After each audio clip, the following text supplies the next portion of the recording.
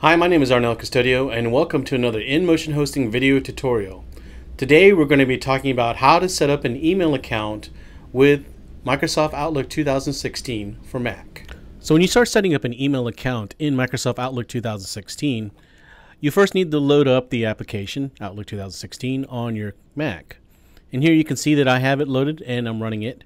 Now normally when you run the program for the very first time, you're going to get a wizard, and the wizard will bring you to this window that you see right here. Welcome to Outlook. And when you click on that next arrow, basically it's going to go to another Welcome to Outlook screen, and it gives you kind of a small description, and then it says Get Started at the bottom. So here you click on Get Started. And at this point in time, you will need to log into your Office account. Now normally if you do not have an Office account, you would be led through by Microsoft into how to set one up. Also, if you are using Microsoft Office, you already have an account, and all you need to do is sign into it. So here you would click on Sign In, and you would sign into your account. After you've signed into your account, Microsoft will ask you how you want your Office Outlook to look, and it gives you two options for themes: colorful and classic. You click on Continue after you select your theme option. And it tells you you're all set, and you can click on Start Using Outlook. At this point, it's going to tell you you can select either Add Account or Import. Import is used to basically import data from either an older Outlook account or something like from a different version of Outlook. We're going to be focusing on creating an account through adding an account. So click on Add Account.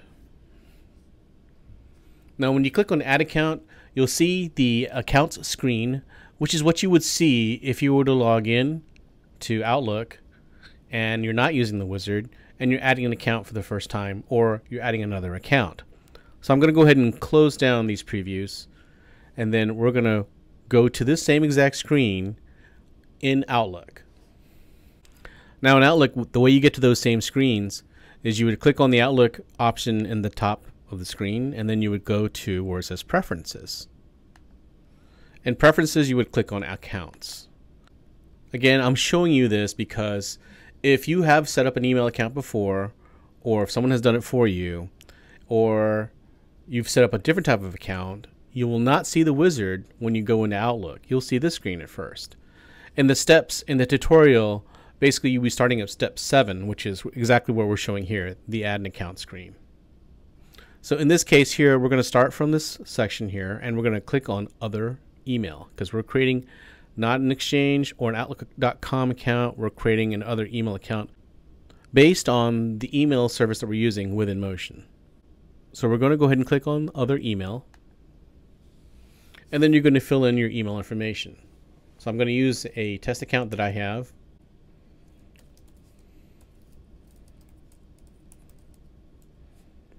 And type in the password. And then the username is the exact same thing as the email address.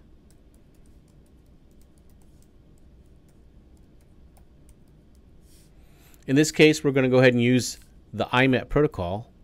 And notice that there's only two, IMAP or POP. And then the incoming mail server. So in this case, I'm going to be using the secure settings for the mail server. And this is how you do it.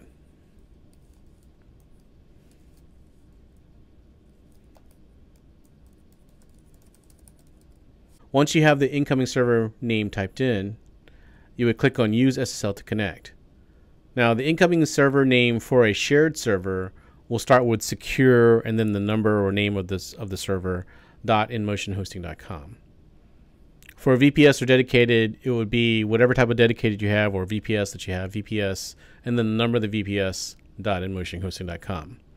That will be the secure settings for the incoming server. That same server name is used for the outgoing server.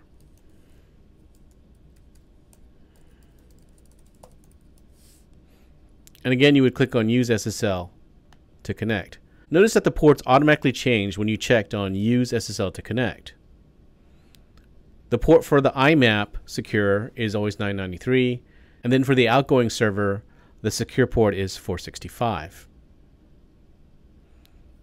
If you're using POP3, then this number would actually be 995. If you're using a different port entirely, then you would actually click on Override Port in order to change the port that you want to use. Once you have everything set, you would click on Add Account.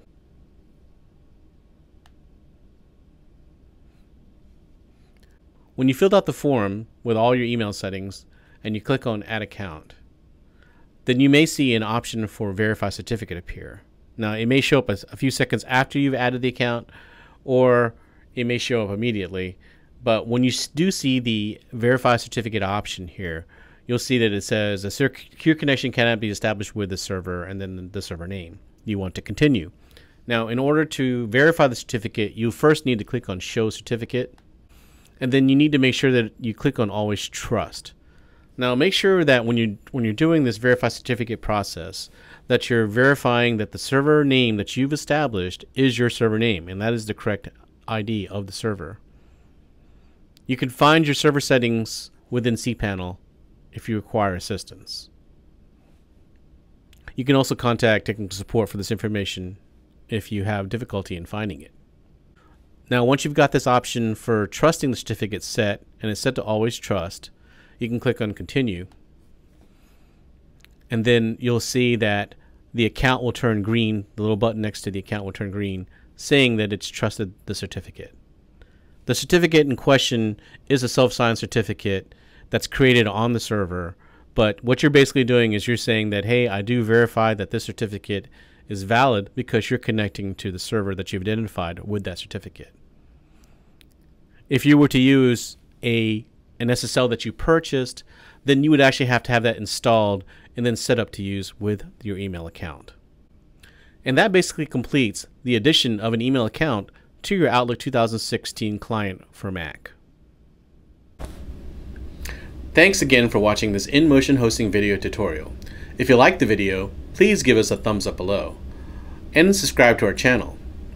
Also, please leave us a comment so we know what kind of videos you'd like to see in the future. Thanks again for watching, and have a great day. Do you know the InMotion Hosting Support Center has thousands of articles, pictures, and video tutorials to help you out with your web hosting questions? Something for everyone, from beginners to experts. Join our community and sign up with your Facebook or Google Plus for free swag, prizes, and discounts. Visit our support center at inmotionhosting.com/support.